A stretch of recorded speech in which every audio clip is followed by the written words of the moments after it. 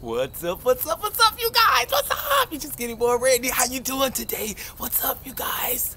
Hey, how you doing? It's just SkinnyBoyRandy. I hope you're having a great, growing, blessed, and prosperous day. I love you guys. I miss you so much. Mwah! Welcome to Gardening with SkinnyBoyRandy. Thank you so much for being here. You could be anywhere in the gardening universe. Anywhere. But you choose to spend a little time here with me, your SkinnyBoyRandy, and I appreciate you. And if nobody told you they love you today, I love you. Thank you so much for being here. Welcome to Gardening with SkinnyBoyRandy, where beginners and experts are always welcome. If you're new to my channel, don't forget click. There we go for click. Don't forget to click like and subscribe, you guys. Click the subscribe button. Yes, leave a thumbs up, thumbs down, just not the two middle fingers. Okay, I love you guys, you're the best. Also, leave a comment, share the video with all your social media, you guys. I love you so much. Thank you so much for being here. I'm not going to hold you long. Today, oh yeah, preliminaries.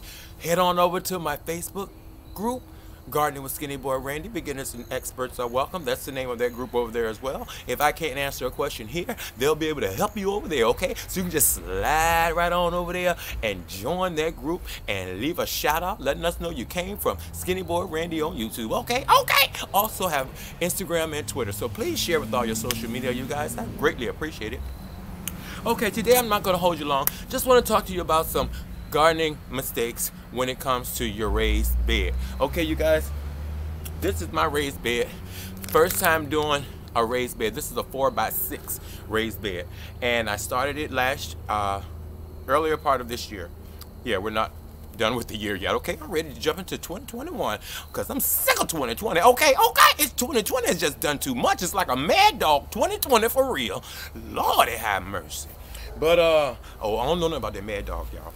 Now, anyway, this is my raised bed. It's 4 foot across by 6 foot long. Okay, width and length. So one of the first mistakes that I realized, I had my raised bed in the back of my yard. Now I have it closer to the front in full sunlight. Because what happened was, when it was back there, my huge tree that I have in the backyard, like the hugest tree, it's like the tree of life. It's so big. It would shade the raised bed all day.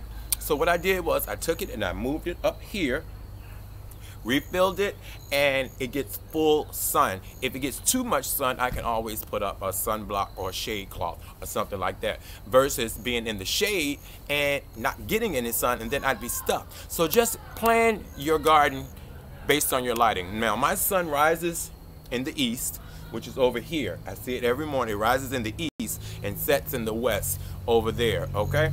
So this gets at least 6 to 8 hours of sun every day.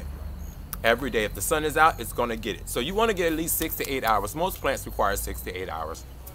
Now, a lot of shade-loving plants, you can put in shade environments, but always read your seed packets, find out the sun requirement. And then I found out about a website you can go to called SunCalc, like Sun Calculate, but it's just calc.net, I think, or yeah. Just type in SunCalc, like sun calculation, and it'll pull up your exact location, and it'll show you the range of sun in your area. Yeah, in real time. And it'll show you how your sun works in your area. You guys, did you know that? Okay. I'm going to try to put the link in the box. If not, just remember to go over to Sun Calculation on the web and look it up, you guys. Okay, also, watering. Well, soil. Filling it up. Let's start with that. Let's go backwards. You got your raised bed up, you put it in the light. Now you want to fill it with some good soil, you guys. That's the one thing I would say, spend a little bit of money on, not a whole lot, because we ain't got no money, okay? A little bit. We can spend a little bit, we got a little bit of money, but we ain't got a whole bunch of money. We ain't got no money for a whole bunch of soil. And these things cost a lot to fill up if you're filling them up by the bag. Now, we have a dirt company down the road, so we just got a truckload, which was a blessing. Thank you, God, for the dirt load. And my neighbor, who is awesome, so we had that, but some people have to buy the bag of soil. So if you're gonna have to buy soil, think about how big you want your raised bed, y'all, because that can add up. That can really add up. And you wanna use good soil. Like, I would've made this video earlier, but I was waiting on some deliveries. So I got this black gold, which is some natural organic potting mix, and it has some worm castings and other nature things in it. And then I also bought this, you guys. I'm gonna try this out. This is compressed soil organic potting mix. Now, it's really tight and it's compressed.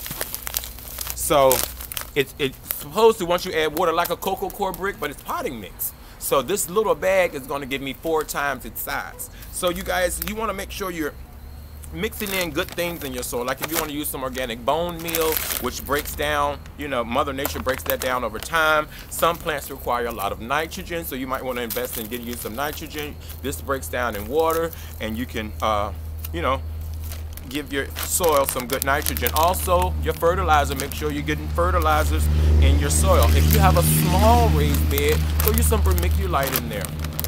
To me, everybody doesn't do that. I like to do it because it helps with circulation and moisture. So yeah, always invest in your soil, you guys. Okay, number 3, watering. I know it's fall and you're thinking, okay, I don't have to water the garden as much. You know, it gets misty at night, and when you come out, all the leaves are wet, like on this eggplant. When I come out, everything is like soaking wet. You guys, I am so shocked. Look at this eggplant tree. They're everywhere. Can you guys see that? They're beautiful. But yeah, and it looks like it's been watered overnight, or it looks like it rained, but it really didn't. It's just the morning dew. But the soil looks wet in the morning as well from the morning dew. Within the hour when that sun comes up, that thing is dry as a bone, okay? Okay, it can be dry as my lips sometimes when I do a lot of talking on this video. Y'all know what I'm talking about.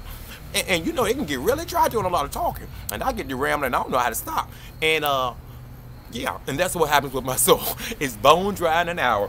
So what you want to do is make sure you keep your soil watered early in the morning or late in the afternoon. Well, it's cooler now, so we can kind of water ours anytime we want to, because it's not extremely hot and the sun is not going to, you know, evaporate all the water or burn up anything. So yeah, make sure you're watering your plants and your raised bed very well. Also, if you have mulching, some people like mulching. I don't use mulching, but it is a great thing to use to cover your garden, especially in the extreme heat. I prefer the mulching during the hot summer days when you want to keep moisture in, because it's so hot and the sun will evaporate it or even cook your soil. But you can do what you want to do with the mulch. Here in Zone 7, Richmond, Virginia, in the fall and winter, I don't really use the mulch because the water doesn't evaporate as quickly because of the weather. And also your spacing. Make sure you're spacing your plants, you know, according to what you're going to grow. You don't want to put a sun-loving plant right under this eggplant tree. I call it an eggplant tree. It's supposed to be an eggplant, but it's turned into an eggplant tree. Let me just grab this, you guys, so you guys can follow along. But yeah, look at this eggplant.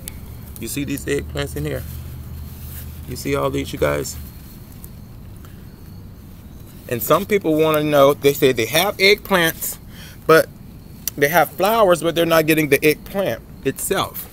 See these purple flowers? See, I have eggplants coming everywhere. But when you see that purple flower, that needs to be pollinated, you guys. Get your paintbrush and circle all around it real good and get that pollen circulated to that stem in the middle of the yellow circle, okay? That's how you do that. But get your spacing. Now, these are my summer peppers that I left in here, but I went on ahead and planted some cabbages around there. See, they're coming up. Some beans in the corner, so I know they'll get sunlight. Some more jalapenos here. But yeah, oh, look at this pepper plant. Now, I picked all the peppers off of here the other day, y'all. And look. Now see, normally these would be summertime growing things, but they're just, they didn't even have this many peppers on them in the summertime, you guys. More okra. So as you can see, I had an okra plant in here. Look how thick that is. Peppers. Bell peppers, eggplant. That's another eggplant over there that I need to lift up. It fell over. And then I pulled up everything that was not needed. And as you can see, here are my fall veggies. So I spaced things out so that they could grow to their full capacity.